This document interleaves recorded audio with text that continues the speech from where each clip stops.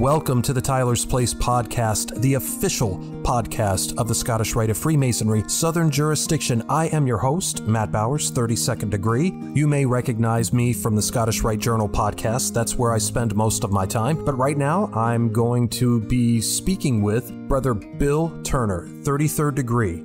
Who's Brother Bill Turner? Well, you could say he's a man of many hats. Brother Bill is a veteran of the United States Air Force. He is currently the Grand Tyler for the Supreme Council of the Scottish Rite, Southern Jurisdiction, but he is also a member of the National Sojourners, which is an appendant body of Freemasonry centered around military service. He is a past national president, as well as, in the years 2003 and 2004, a commander of the Heroes of 76. That's a program that we'll actually discuss during the podcast. We'll talk about the troubles and highlights of the National Sojourners, their mission statement of Americanism and patriotism, their work with youth organizations, and a whole lot more. Truth be told, I didn't know anything about the National Sojourners until a brother at my Blue Lodge asked me some questions about them. He had just recently joined them and wanted to learn a little bit more, and I wanted to learn a little bit more. And what better way to learn a little bit more than to talk to someone who's been active in that organization for a long time. And by active, you'll know exactly what I mean when you listen to him. So sit back, relax, and enjoy my conversation with Brother Bill Turner. I want to thank you for doing this today. I really appreciate you taking the time to sit down with us. If you can, take a minute and give us a little bit of your personal background, your Masonic and military, as well as a brief history of what the National Sojourners are all about. Oh, okay, I can do that. I'm a native to the Northern Virginia, D.C. area. In fact, I was born in the District of Columbia, but my folks lived out in Northern Virginia, and just a situation where my mother decided to go shopping and I decided to be born. So that's why it happened that way. But sometimes, yeah. But I graduated from Fairfax High School, went down to Virginia Tech, and wasn't doing particularly good and didn't want to continue to spend my dad's money. Mm-hmm. So I went, I had just gotten a greetings letter from the United States Army. I knew what was inside. It said DOD on the outside. So when I got the letter, I didn't even open it. I went down to the Air Force recruiter and said, here we go. So that translated into my military career beginning. Mm-hmm. But get back on my personal part of it first is that I then later on went back to school. I graduated from the George Washington University, did my part of my graduate work at GW, lived there for fundamentally, except for my military time, lived there for 72 years. We moved down here to South Carolina 9 years ago, and we're loving it. It's wonderful. I get my 4 seasons, and Patty gets away from 12 degrees. Masonically, my mother lodge is John Blair Lodge, which meets in the Alexandria Scottish Rite. Mm-hmm. I'm a late bloomer in that I was raised on my 36th natal birthday. So unique situation there where my natal birthday and my Masonic birthday are the same. Right. Wow. It just happened that way. Then my instructor said, when do you want to stand your examination? Mm-hmm. Said, that's up to you. You tell me. And he said, how about the 8th of November? And I said, sure, that's pretty special. He said, yeah, it's special. All right. And I said, well, it's more special because it's my birthday. Yeah. Yeah. I wonder how like that. We got a chuckle out of that. Yeah. I wonder how often that actually happens, though, that if a brother gets the opportunity to be raised on the day that he was born. That's be curious to know. Yeah. It would be interesting to know, but I must admit I have not run into any other brother that's of the same circumstance. In the course of my time, I've belonged to and am a part of a number of different Masonic organizations, Scottish Rite, York Rite, Shrine, etc., Pole Cedars, Eastern Star, you get the picture. Yeah. Then in addition to that, I found myself going to a Scottish Rite meeting and thoroughly enjoying the meeting. And then they had a program, and the program, coincidentally, was put on by the National Sojourners. It was the Historical Flag Program, which we'll probably talk about later a little bit anyway. Mm-hmm. But I was so intrigued by that, I went down and asked one of the presenters, I said, hey, what organization is this? And is it possible that I can become a part of it? And he described that it was the National Sojourners and what they do and what they stand for, and of course, Americanism and patriotism. And I said, yeah, I'd like to be a part of that if I can. And the rest is history. I align myself very strongly, very heavily with the Scottish Rite and with the National Sojourners. On the National Sojourners side of things, I am a past national president of the organization in 11 and 12. And then in addition to that, in 2003 and 2004, I was the national commander of the Heroes of 76, which we'll talk about in a little bit as well. Sure. And I'm a past trustee. I'm a trustee emeritus of Sojourners, etc. In the Scottish Rite, of course, you've probably already done your research. I am a 33rd degree IGH, which I was very surprised, as I'm sure other brothers can say the same thing. But then I had the added honor and privilege of being tapped to be the Grand Tyler to the Supreme Council. And that was distinctly an honor, which I continue to hold, as Sovereign Grand Commander Cole has indicated he wants me to continue at this session that we just had. So, I get myself involved in Scottish Rite as well.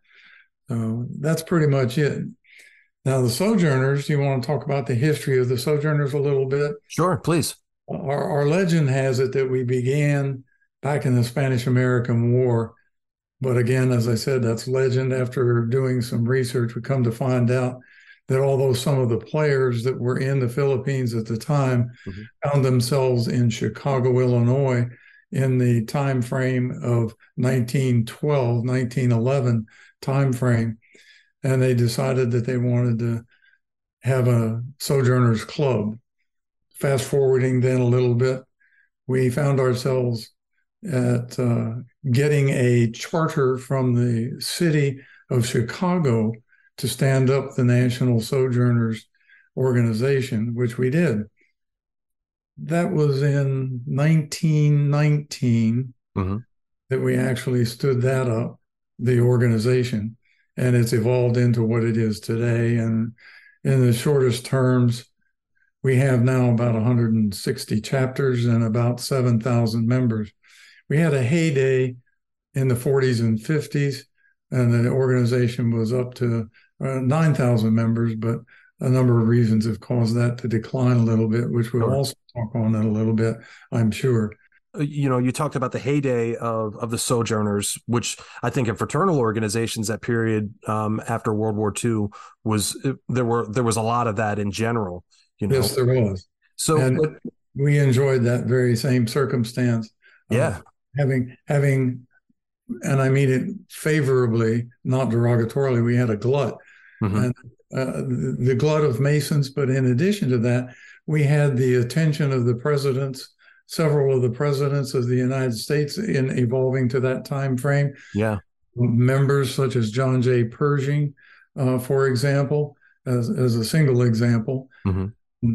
We had the Chief of Naval Operations. We had the Chief of Staff of the military, and lots of other dignitaries of the military. Right. Well, and you said you've back in its heyday, as you said, with the numbers and membership and how it's declined. What do you think is the biggest hurdle today for the Sojourners, and is there a way, either short term or long term, that is there a best way that can positively affect that? Membership is clearly the biggest hurdle that we have, and I think that's true for not just Masonic organizations, but even civil organizations, the Rotary Club and the like. And the issue in the American Legion on the military lending side of it, if you will, I think that's key. I think that's important. And we've gotten away from back in the late 40s and 50s, where typically a family had a wife that stayed home, made babies, took care of the babies, saw to it that everything was fine, and the husband was the breadwinner of the family. Well, our economy and our social circumstances have evolved from that to now. We even have, as you know, husbands and wives that are both working, and in some cases, they have more than one job.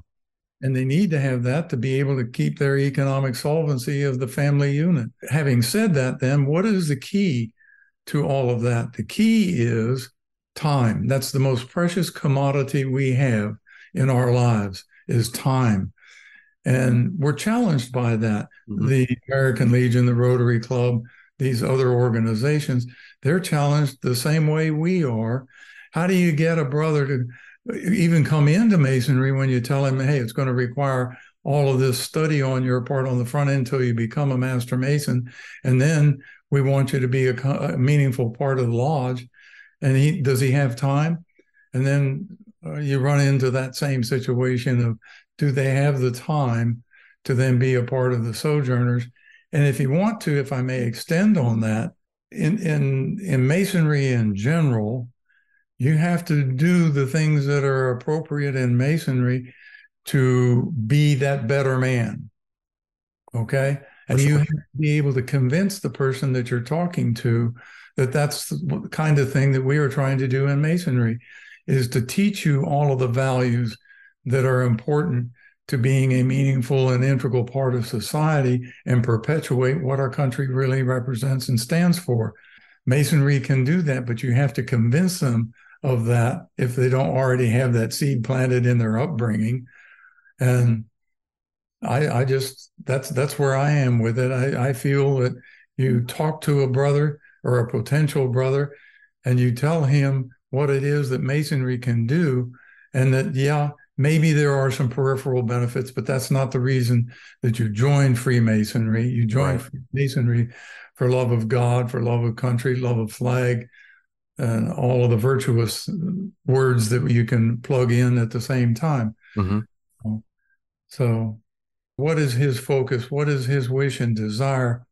I'd rather you go to lodge, learn something on the degree work, be a part of the lodge and its community associations and affiliations, Mm-hmm. and the things that you can do for helping the community.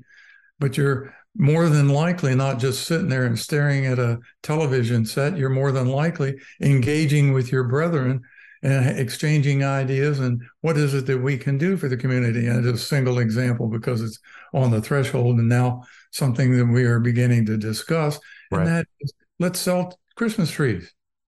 Sure. Okay. As a fundraiser for the lodge, sell Christmas trees. Okay, which guys are going to take which shifts, and who's going to go buy the trees? Who's going to help set their yard up, ready to put the Christmas trees in the yard? Mm-hmm. They can be seen by the general public because they're going by those kinds of things. Likelihood of him falling asleep on his feet are slim to none. Right. Yeah. You see what I mean? Yeah, for sure. You lay down and watch Netflix, and I guarantee you the average bear has worked so hard, he's going to fall asleep while he's watching a Netflix. Yeah. And that's just, it obviates itself. Yeah. But then the other side of it is when he does finally get home after being at lodge, he finally does get home. When he falls asleep, he's going to be a stone. He's going to fall asleep like a rock and not lay there and flip-flop all night long. That's for sure. That is definitely for sure. Yeah. Well, and I think what you're touching upon there is a level, you know, when you talk about bringing new members in, is a level of leadership. And leadership isn't necessarily the guy at the top. Good leaders are everywhere. Yes. And excuse me, some people don't want to be necessarily the leader at the top. They can affect things, in the middle. So, and with that, it kind of leads me to what I wanted to ask next, or, what do you find are the good qualities of either a good military leader from your military background and a good Masonic leader? I would narrow it down in both of those venues. I would narrow it down to two things. One is that you are a knowledgeable and intelligent person on whatever the subject matter is, whether it's Masonry or the military and what you're doing in the military, mm-hmm. or that focus in the Masonic arena. And the other thing is team building, the skills and abilities to be a team builder. If you have the knowledge and you have the ability to communicate with your brothers and develop a nice, wonderful team, then you're going to not only be respected by your peers, but you're going to be followed by those that want to be followers. There's a lot of them that don't want, they're participants. They don't want to be the leader, but they're looking for somebody that has the knowledge about the subject matter, whatever it is, and then also the ability to bring everybody in and be a team. That's it in a nutshell in the Masonic world as well as in the military world. Amen. Yeah, I would wholeheartedly agree with that. And thinking of looking towards the next leaders of the world in any fraternal organization or just any organization in general, what kind of interaction do the Sojourners have with ROTC or junior ROTC programs? Is it something you all seek out? And thinking of something like a junior ROTC program, have you all ever been invited to speak at groups like the International Order of Demolay, for example? Unequivocally, the answer to all of that is yes. The National Sojourners, their mission statement is to do everything possible to cultivate Americanism and patriotism across the country. And in order to do that, one of the key things that we feel in Sojourners, but it's not necessarily a part of the mission statement in the strictest sense of the word, but education of our youth. That is our focus, educating our youth. We work very closely, we, the National Sojourners, work very closely with the active duty military services to ensure we know what it is that they are doing in the active duty military side of the house and do what we can to develop and make that happen at the early age of the youth in the junior ROTC, which is the high school side. There's also the ROTC, which is the college side. And we have programs that we put on, which I can come back to. We have programs that we put on that engender an interest in Americanism and patriotism far beyond just getting a notice in the email, for example, that Feinstein has just passed away and it's now time to put the flag at half staff for her, the 30-day period of time or whatever it might be, depending on the individual. And why do we do that? We do that out of respect for that individual and their achievements. And we explain that to the kids, make sure that they know and understand that these people are deserving because of what they have done for our country to help make it what it is. So, yes, we get very involved in that. We have medals that we present. We present them to the students, whether it's junior ROTC or ROTC. We also have certificates of achievement. And in fact, what we do that is not, again, a part of our mission statement in the strictest sense of the word, is we have youth leadership conferences. And those youth leadership conferences, sometimes we partner with, and in specific, because it's well recognized in that arena, is the Military Order of the World Wars. We partner with them across the country in putting on youth leadership conferences. And we, in those youth leadership conferences, we're focusing typically on high school kids because the kids in the leadership arena of ROTC, they get it at college and when they're going to their ROTC classes, which are mandatory. The other, in JROTC, not necessarily mandatory, but in the ROTC, it is mandatory, and they get more than their fair share of it there. Right. The youth leadership conferences, we are known for ours and partnering with the Military Order of the World Wars, as I said, across the country. But we also have one that is the cornerstone of youth leadership conferences. It's called the Spirit of America Youth Leadership Conference that Sojourners hosts and sponsors every year. And we've been doing this for quite a number of years. And we do that at Freedom's Foundation at Valley Forge in Valley Forge, Pennsylvania. Okay. Patty and I, we started out up there as just being attendees and chaperones. And the next thing you know, it evolved into, we ended up where Patty and I had an hour out of their lesson plan. We had an hour to present things on George Washington and the American flag. give them a lesson, and then we would have quiz after that.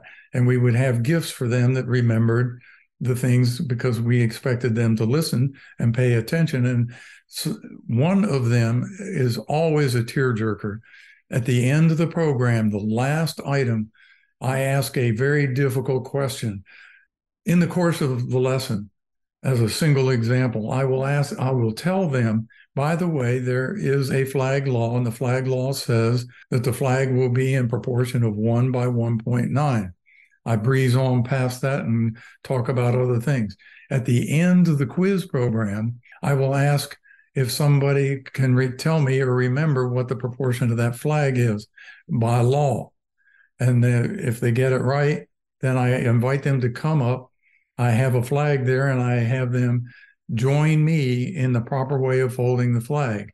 And I typically am the one that ends up with the hoist end of the flag so that I can take that last fold and tuck it, make that tricorn. And then I will make a dissertation of some kind about the tricorn shape of the flag, or the three, and that it's representative of the three bodies of our government, the executive, legislative, and judicial. Mm-hmm. And then I will turn to that student and say, now that I have this, and now that you've learned a little bit more about how to fold a flag and some of the other things we just talked about, what is your 3 favorite colors? And the student will invariably say red, white, and blue. Right. And I'll say, this is red, white, and blue. I hand them the flag and say, that's yours. And that flag was flown over the United States Capitol on George Washington's birthday. Oh, wow. And that's exactly the reaction of the entire classroom. Wow. And I did that for 20 years.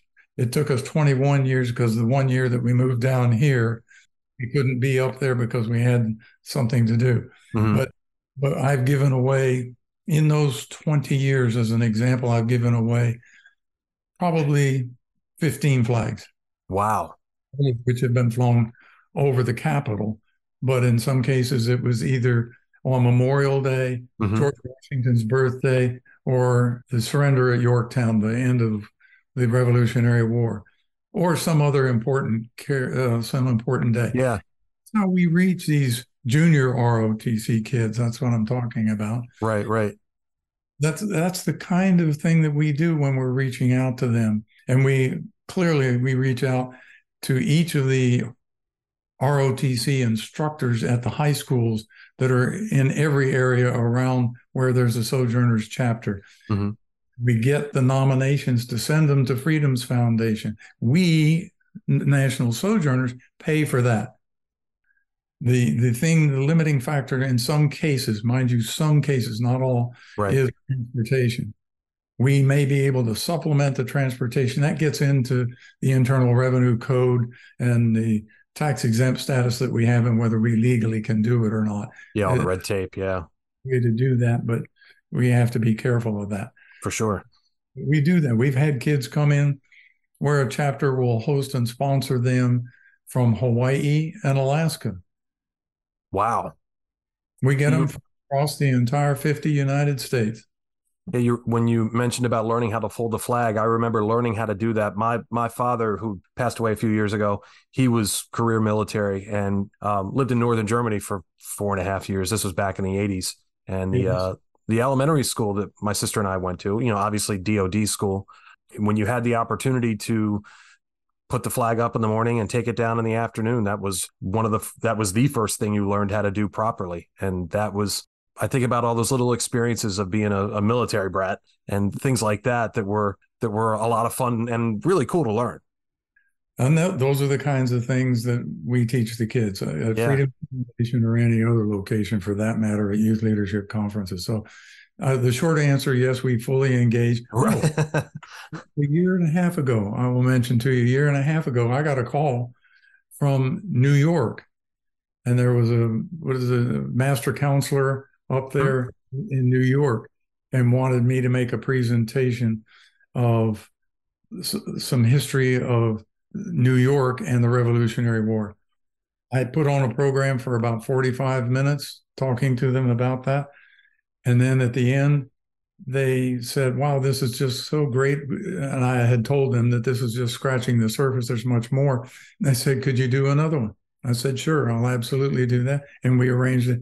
Again, it wasn't Zoom, but it was the equivalent. I could call, Right. you could hear me. Right. I didn't have a way to show them anything like we do in Zoom with the video now, Sure. Yeah. but anyway. You talked about a moment ago, there were two things that you mentioned that if you could expand upon a little bit for us. Again, the National Sojourners takes its great pride in, if you will, Mm-hmm. is that we have flagged programs that we like to present. We will present it, interestingly enough, typically kids have to be somewhere around 8 or 9 years old and all the way up to senior citizens' homes that we will Okay. go to. Okay. We put these flag programs. The reason I say 8 or 9 years old, kids any younger than that can't appreciate the value and the importance of them. They see it and they see it for entertainment. We have Right. one program. It's called the historical flag program.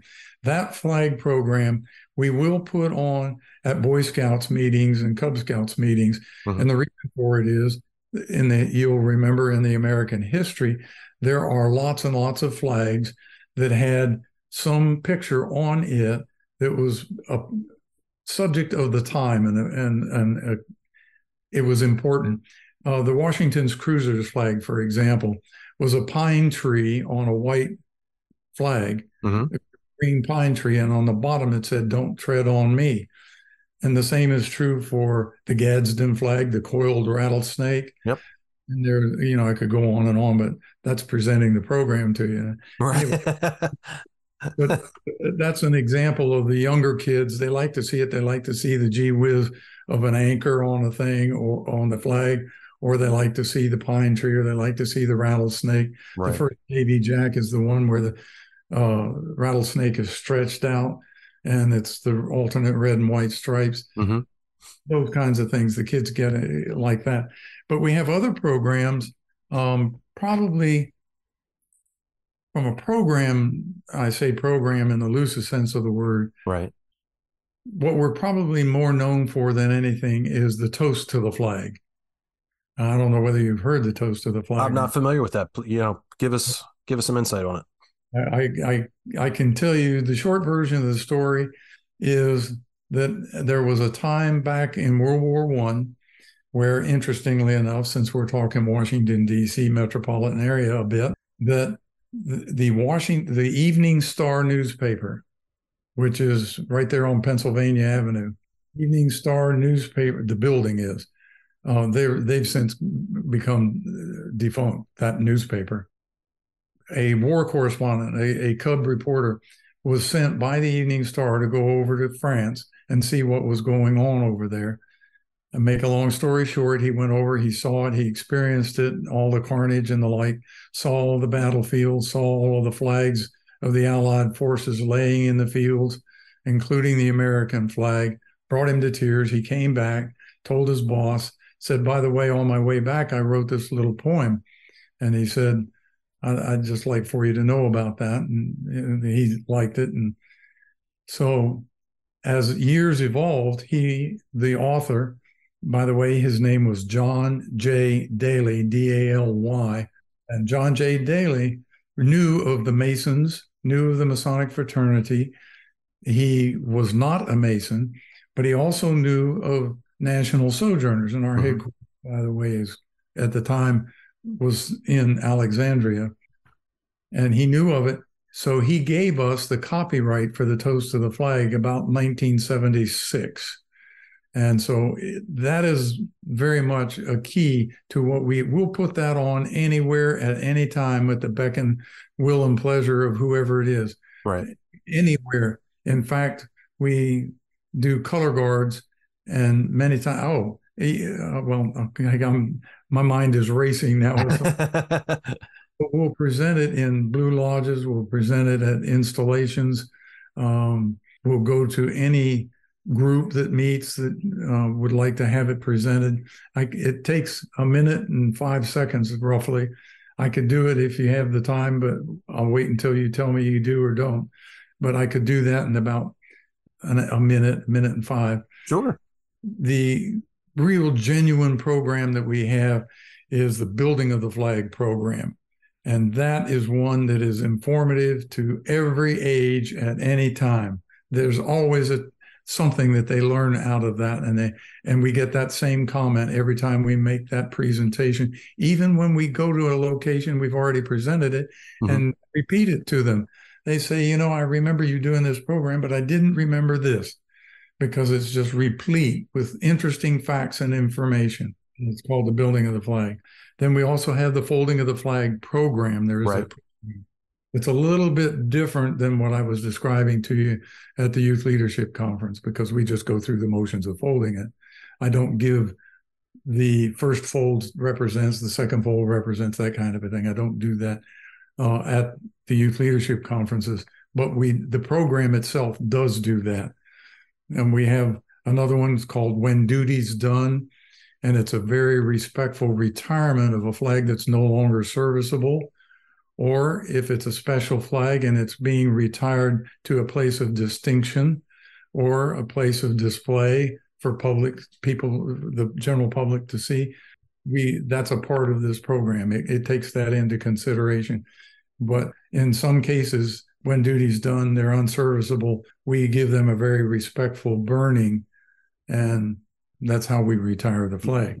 But we get ourselves involved there's programs that other people do, and we get ourselves involved in those programs. We'll do color guards and parades anywhere. Right. All they have to do is ask us, and sometimes we'll get proactive about it and engage and call the parade commission and say, hey, we'd like to present a color guard, and you tell us how many, but we can do as many as 5. You have 2 color guards literally on each side, and have a bank that would include the American flag, the Bennington flag, and the state flag, for example, that kind of a thing. And then we also have participated many, many times across the country in what they call the massing of colors. And different organizations sponsor and host that depending on where you are. It could be the American Legion, it could be the Veterans of Foreign Wars, or so on. Patty and I participated in the one that they conduct up there at Annapolis. They do the massing of colors where everybody is outside and marches when the weather's permissible. Is that, not to interrupt you, is that at the Naval Academy? Yes, at the Naval Academy. You just stole my line.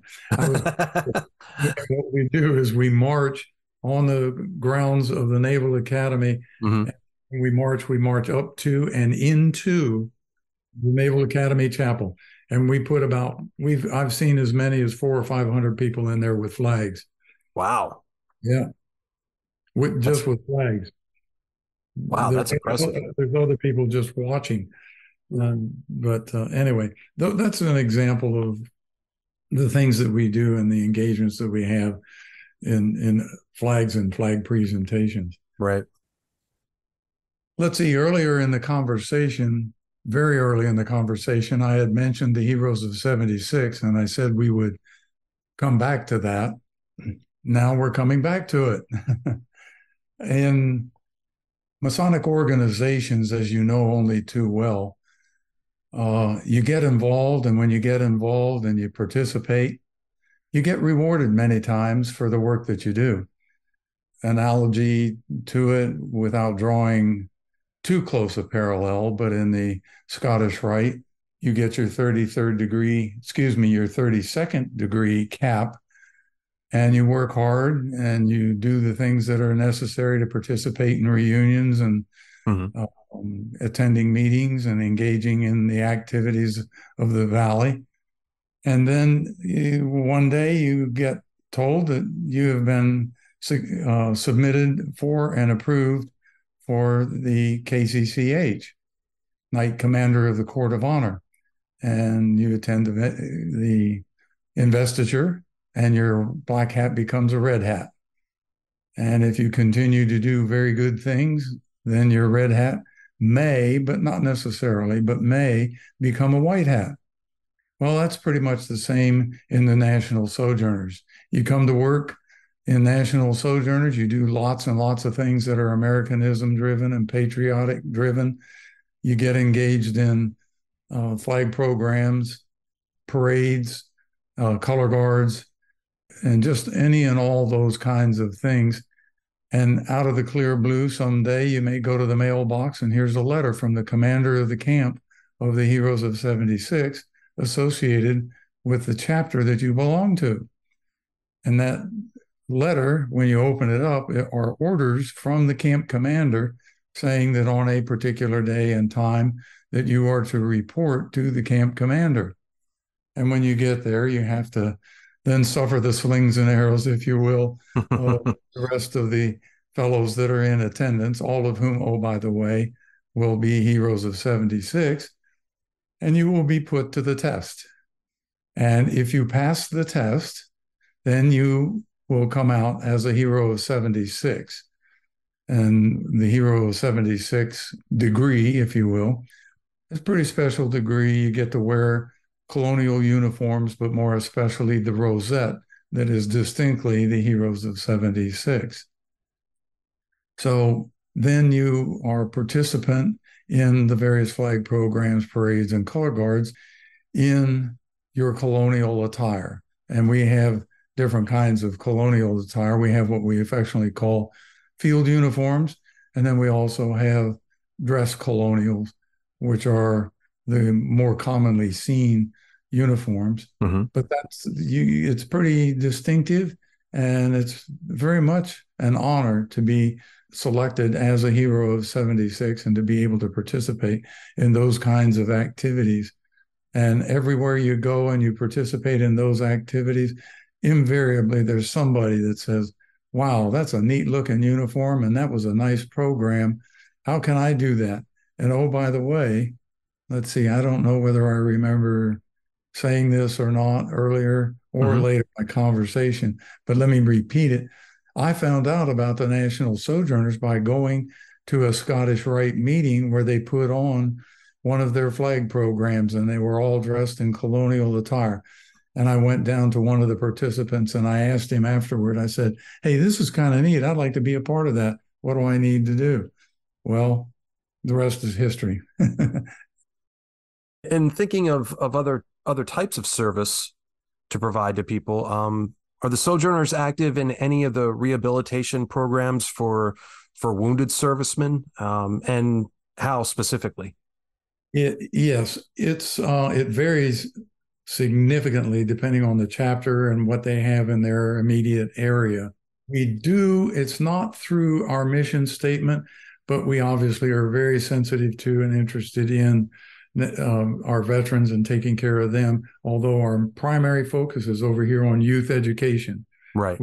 We've talked to enough. Yeah. But yes, we do and have gotten engaged. In fact, coincidentally, a month ago, there's a house in Spartanburg, which is about 20 minutes from where I live, Spartanburg, South Carolina. And there's a house up there that has it's a large house, has a number of bedrooms in it. And it's for veterans that are recovering from whatever it might be. Oh, wow. Drugs, alcohol, whatever, or they are just plain down and out. And there's 1,001 reasons of the down and out syndrome. But this particular house, it had just started up, fabulously decorated, giving a lot of wonderful citations to the various military services and recognizing the people that are living there now. And they can only live there for 120 days. And in that 120 days, the house and the people there, the counselors, do all they can to engage the individual in trying to help him get his head squared away, compliments of the VA. And in addition to that, to then try and find him a job and make sure that they can perform in that job and be accepted and get reports back, making sure that they are performing at a standard that the company wants, or if they aren't, why, try and find that out. We do those kinds of things. That particular house, the reason I mentioned it is a friend of mine came and told me, he said, Brother Bill, I know you're big on the flag. He said, this particular house has a flag that they fly off of the front porch. And of course it gets weather beaten and torn and tattered, but they don't have one inside. And I said, what are you looking for? He said, I want something that can be put on display and they can see it and not just stand there and gather dust. So I took a flag that I had. It was a 4x6 folded in triangular form and put it into a display case.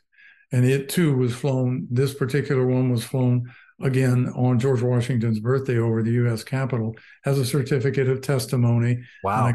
got a plate that put that on the plate that put it on the display case.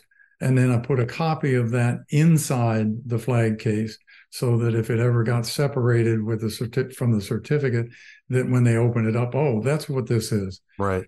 See, but it would be a photocopy. And I presented it to them. We had a nice little presentation. That was back in June. Mm-hmm. And I just got a comment from going to the Scottish Rite in Spartanburg. I got a comment from the head of the Americanism committee there that they had just sent a nice little letter to the Valley of Spartanburg, because they're the ones that actually came to me and said, Bill, can you help make something? Which I did.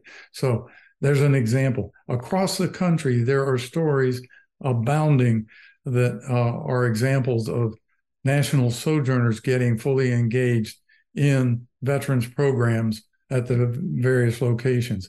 There's up in Harrisburg, Pennsylvania, at the Masonic Village up there. Mm-hmm. They put out hundreds of flags every Memorial Day and 4th of July. The same thing in Omaha, Nebraska. That chapter, they put out thousands of flags. The one that's in charge of that particular one is currently our national president-elect. I don't know whether it's okay to mention names or not, but be that as it may, he musters people, average citizenry, and they put thousands of flags out in the veterans cemeteries, and they have multiple veteran cemeteries there in Omaha, Nebraska. Yeah. It's just it's amazing some of the things that we can do, and giving attention and being mindful of our veterans as well. You make mention of that, putting flags out. I don't know who the organization is just down the street from where I live, but every 9/11, this one stretch of road, they put out small American flags into the ground for all the people that died during 9/11. If you go down this stretch, it's maybe half a mile, 3/4 of a mile, just small flags lining the whole street. Is that one per person that lost their life? Yep, exactly. 2,400 people. Yeah. I mean, it's when you, from the major intersection that it starts all the way down to the next major intersection on both sides, it's just completely lined with flags. That's absolutely awesome. It's unfortunate that it happened, but every year that I drive down that road, and I drive down that road more times than I can count, it's always nice to see those people remembered that way. Yes, it is. That's very special, and that's the way it should be done. Absolutely. So the one thing I also noticed is the honorary membership program. Yes. What's that all about, and how does one become a member? That's a challenge, I can tell you right now. What I didn't touch on earlier, because I didn't see where there was a good, appropriate place to mention it, but just want you to know that becoming a National Sojourner for 90% of the people in the entire organization, you must be a veteran to be able to join National Sojourners. So here's the challenge then, is that each chapter, our Constitution says, of National Sojourners says that you can only have, as a chapter, you can only have 15% of your active membership as honorary members. Mm-hmm. Okay? Otherwise, you must be a Master Mason and you must be a veteran. Okay.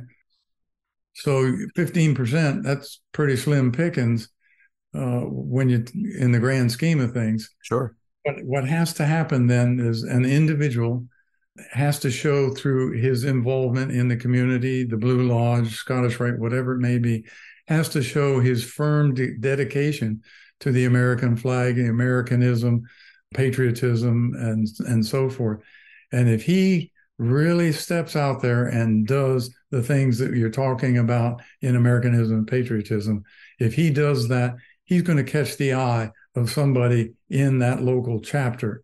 And then that sojourner will take that, he'll bring it to the chapter, and he'll say, hey, I have a guy that I think rises above everybody else, in Americanism and patriotism and deserves to be recognized as an honorary member in our chapter. The chapter will consider it, and if they vote in favor for him, then it can be done. There is one exception to that, and that exception is progressive elected Grand Lodge officers. If you are a progressive elected Grand Lodge officer, we believe in National Sojourners that you, that brother Mason that's in that very important position, deserving of that kind of recognition from National Sojourners, and you can do it in that way, and they'll extend the invitation to you. And if you accept the invitation, it does not count against the 15% for the chapter's active membership. That's a benefit right there. Yeah. Okay. But other than that, that's the way it is. That's where it is, and Makes sense. You know. So if you see somebody out there that's the head of the Shrine Legion, and he's been doing that for a number of years, and everything else that he does, he might be an ideal candidate. You see. Sure. But that's how you become an honorary member. One of those two avenues. I really, really, really thank you for the time you took today to sit and chat with me. Thank you for your service to the country and to Freemasonry. And I'm really looking forward to getting this podcast out for people to hear. Great. Well, cut and slice and dice to your heart's content. I know. Once again, a huge thank you to Brother Bill Turner. I really enjoyed our conversation. It could have gone on for a lot longer than it did, and I'm grateful for the time that he took to sit and chat with me, to learn a little bit more about another appendant body that you don't really hear a whole heck of a lot about in Freemasonry. And for someone like myself who comes from a military family, to learn a little bit more about an organization that's centered around both Freemasonry and military was especially enlightening to me. I really enjoyed the time spent with Brother Bill learning about this. So be sure to check the link at the bottom of the page for the website for the National Sojourners if you'd like to learn a little bit more about what they do, what they offer, or if you're interested as a Freemason with a military background in joining their ranks. Until next time, the Tyler's Place podcast is brought to you by the Supreme Council of the Scottish Rite, Southern Jurisdiction. Please be sure to check out all of our social media pages as well as our YouTube page. You can also become a paid member subscriber to the page for as low as $2 a month. There's tons of really cool content on there, and I highly suggest you check it out. So until next time, I'm Matt Bowers, 32nd Degree, and hope to see you next time here at the Tyler's Place.